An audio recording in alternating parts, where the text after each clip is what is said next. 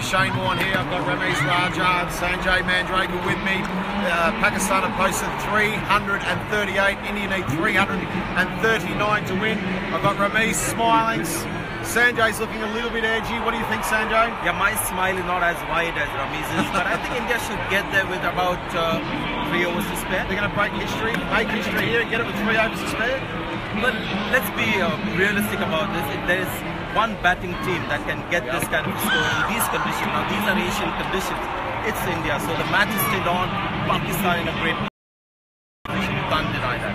Yeah, well, Sanjay thinks India can get it done so far. The final, what do you think, Ramiz? I think it's Pakistan who win because they bowl, they have bowled splendidly, and who knows, you know, a couple of early blows, even on a placid track, you're forced to play at a certain pace, and that pace can force a ball to shot as well. So okay. I'm hoping that they catch well and they bowl well. Okay. I've just seen the fat lady there. She hasn't started to sing Not yet. singing yet? Yeah. Okay, well, I think that India has probably got the batting lineup to chase it down.